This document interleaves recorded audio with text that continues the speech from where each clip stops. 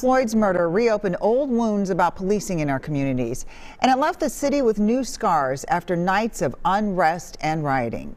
2 years later, WCCO's Reg Chapman shares how the city is still working toward healing.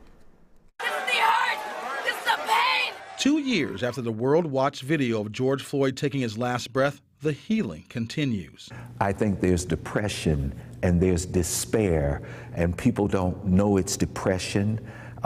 They don't even know it's despair.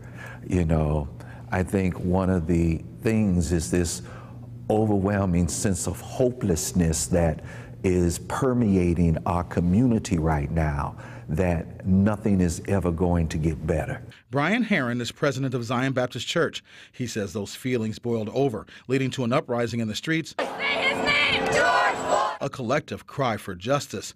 So a sanctuary has become a place of healing from the storm created by the murder of George Floyd. It became clear to me that we could be out on the block and have an impact and make a difference, and we can do the protests and things. But where do people come to be well and to process their pain, to process their grief? Pastor Herron believes 2 years after George Floyd's murder, some things have changed while others remain the same. I think we're still dealing with the trauma, but let's go to the other side also.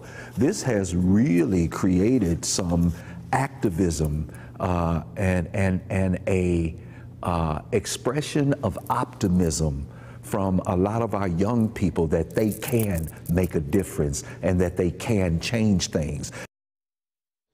Now, Pastor Herron says he and other ministers can help people process their feelings and even guide them to professional help, but they must want to heal in order for true change to happen. Amelia. Thank you, Reg.